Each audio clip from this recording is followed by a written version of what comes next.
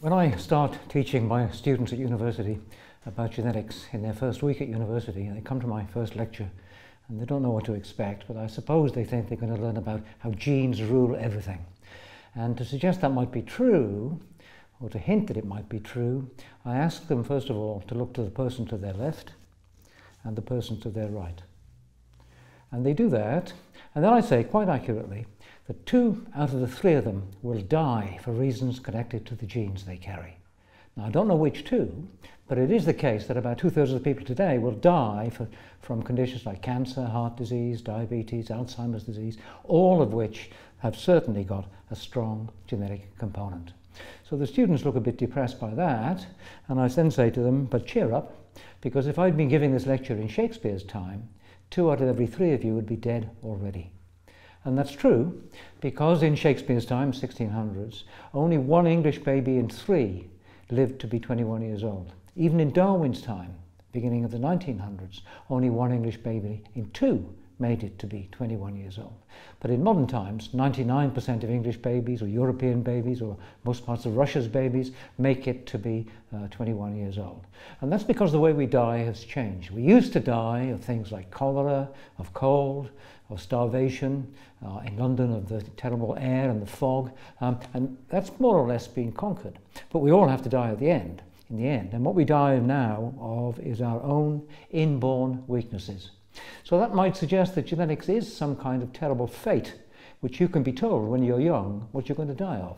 But it's not really like that at all, because actually genetics simply tells you what kinds of environment, what kinds of nurture you're most at risk at. That's what I want to explore in this lecture, is the lack of connection between what the general public think of as genetics and what genetics really is. Genetics is a statement of what's dangerous or what's good for you in the world outside. It's not a statement of fate which can't be changed by the way you act. Now, I can illustrate that in various ways. One of the ways I like to do it is with cats, and cats have got lots of genetics, as do dogs and mice, but cats are perhaps nicer than either of those. And there are plenty of mutations in cats, and many people know about black cats and white cats, and famously there's this cat called the Siamese cat. The Siamese cat, of course, has got a white body and a black nose and ears and a tail. If it's a gentleman cat, it's got black testicles as well. Now, so what's happening with the Siamese cat? Well, it's got a mutation, a genetic change, an error in the biochemical pathway that makes the black pigment melanin. And if you've got a black cat, it's got black melanin pigment in its hair. If you've got a white cat, then the machine that makes melanin, which is a bit like a factory, which has various steps on it, one of those steps is blocked. And so the material comes along and is stopped and it can't go any further, and you've got a white cat. The Siamese is a fault in that machinery, but it's an interesting fault because the machinery isn't broken, it's just damaged. And that means that the machine will work in conditions which are favourable for biochemical machines. In other words, in places where there's not too much energy when it's relatively cold.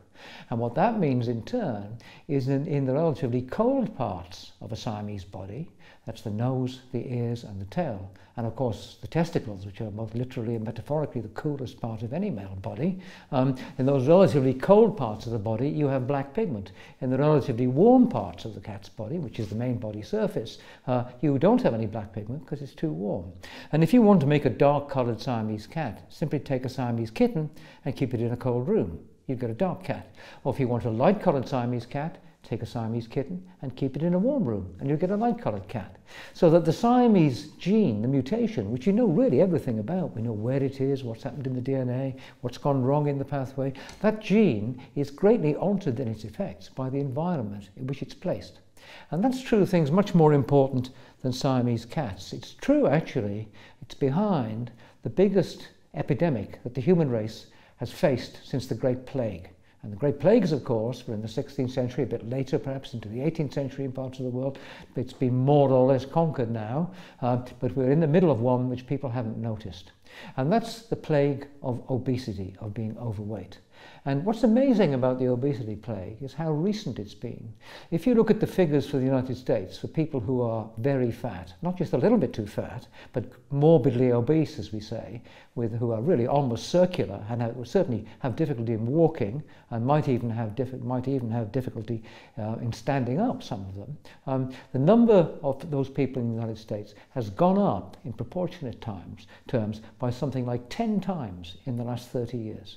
So if you go back to 1985 and you draw a map of American obesity, there's only about 4 or 5 states, most of them in the South, where more than 1 person in 10 has that problem. If we look at the figures for 2015, just a year or so ago from when I'm now talking, there are now more than half of states where more than 1 person in 3 has this problem of morbid obesity. And that's really, really important for health, because if you're obese, you have all kinds of problems. And the biggest and the most intractable problem is a condition called type 2 diabetes. And type 2 diabetes is like type 1 diabetes, an inability of the body to deal with sugar. Now, both of them have to do with hormones. Type 1, as everybody knows, is an inborn and genetic failure of the ability to make a hormone called insulin. And insulin is actually an appetite hormone.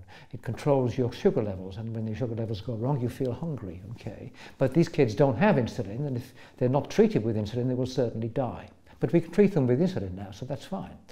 But type 2 is more complicated, but it comes when you eat far too much starch and sugar.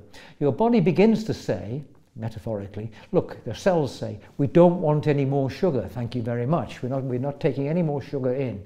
And so the sugar accumulates in your bloodstream, and it does all kinds of damage, and the damage it does is devastating. It can lead to blindness, it can lead to heart disease, it can lead to brain damage, it can lead quite quickly to ulcers which don't heal, so severe that many people with type 2 diabetes have to have an arm or a leg removed. It can lead to kidney failure, and in Britain, where we have this problem, not as much as in the States, half of the people on kidney dialysis machines are there because of type 2 diabetes.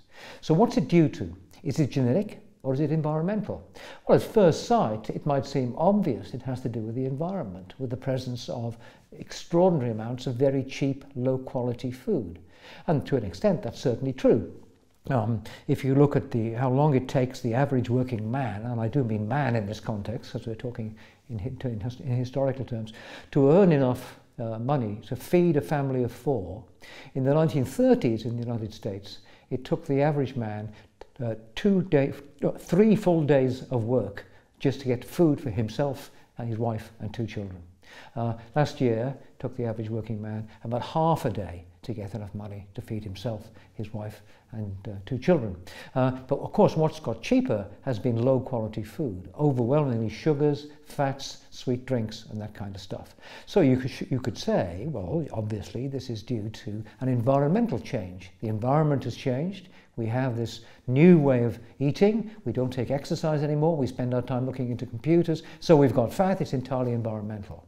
Well, it's certainly environmental, but it certainly isn't entirely environmental. In fact, it's what we call the Siamese cat of diseases. Because what happens is that some people, because of their genes, are uniquely at risk of falling prey to this terrible new environment. Now, obesity runs in families. Fat parents tend to have fat children.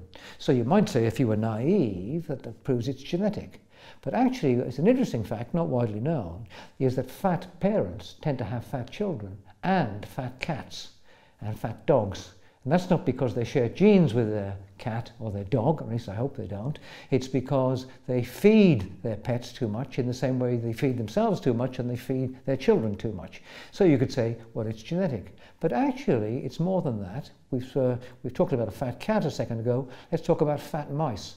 About 20 years ago, a mutation appeared in a laboratory line of mice called the obese mutation, where suddenly we have these inbred mice, all of them with the same genes, all of which were almost completely circular. They weren't like mice, they were like guinea pigs, they were almost round. And they ate and ate and ate. If there was plenty of food, they just ate and ate and ate.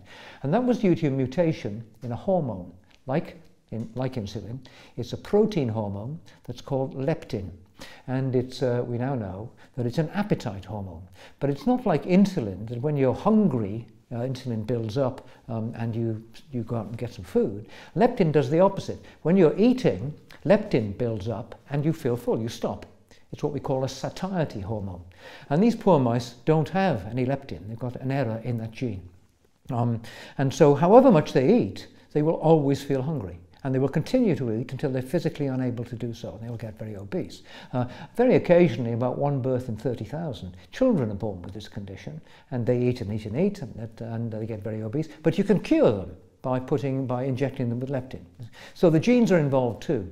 Now, one of the great failures of modern genetics is its failure to understand most of the things in human society which are inherited. Things like human height. It's obviously the case that tall parents have tall children, short parents have short children. There's obviously a lot of genes out there. The environment's evolved too. But we haven't been able to find those genes. Or to put it another way, we found too many of them. The last time I looked, there was something like 150 genes whose variation was behind human height. And altogether, they only explained about 5 or 10% of the variation.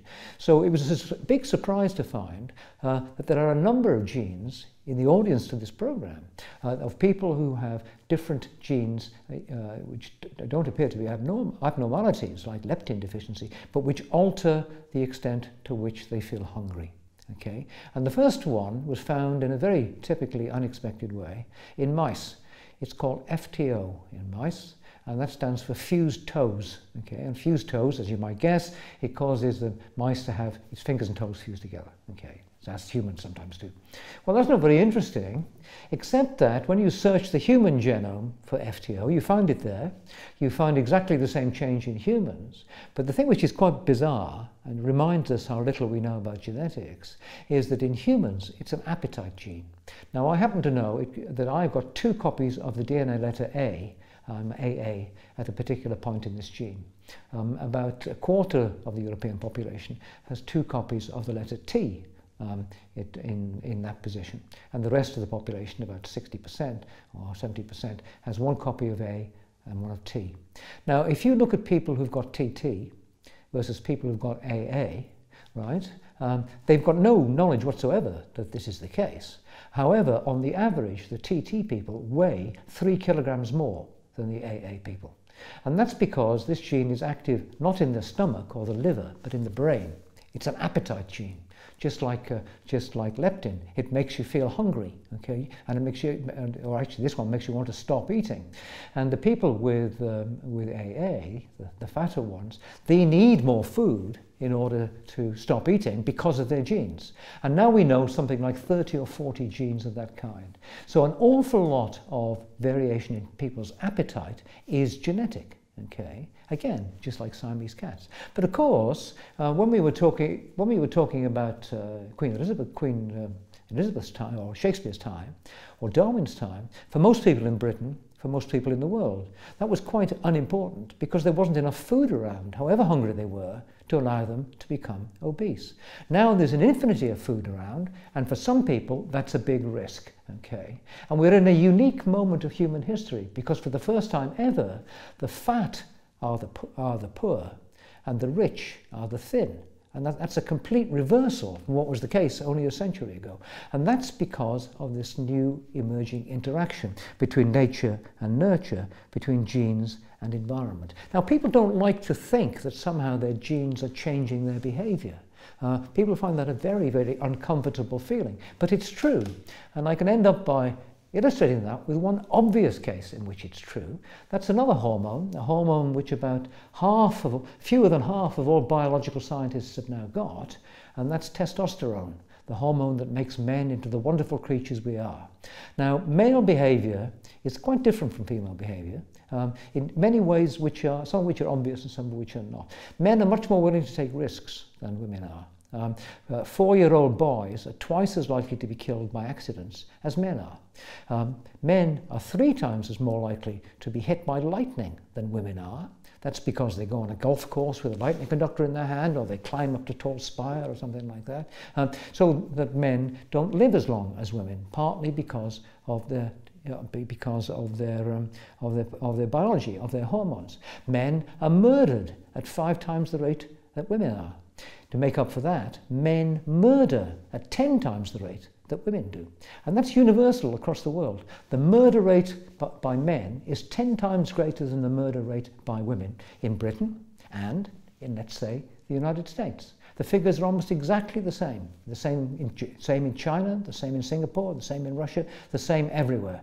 But the interesting thing is the murder rate in Britain is about 25 murders per million people a year. 10 times more of the murderers are men. The murder rate in parts of the United States is 250 people per million per year. 10 times as many murderers are men than are women. So what are we going to do to solve the problem of murder? Well, we'll do what we've already done in most of Europe. You can't get guns. There's no need to be frightened. There aren't people chasing you around. People can control their anger. So we can change our behavior with social means. But that doesn't alter the fact that the genes are certainly important. So that's the odd message of this brief lecture, really, which is that the more you understand about genetics, the more, not the less, the environment seems important.